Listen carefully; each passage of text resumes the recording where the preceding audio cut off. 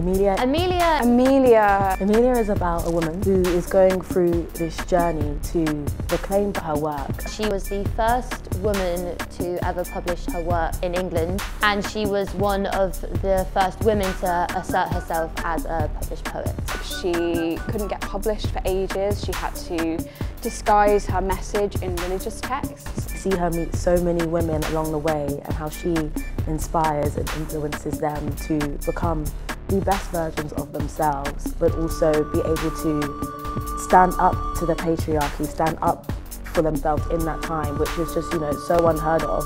She manages to build this army of women and rally them and empower them to become writers and artists. She's just someone who had something to say that was very controversial, and she was going to find a way to say it no matter what.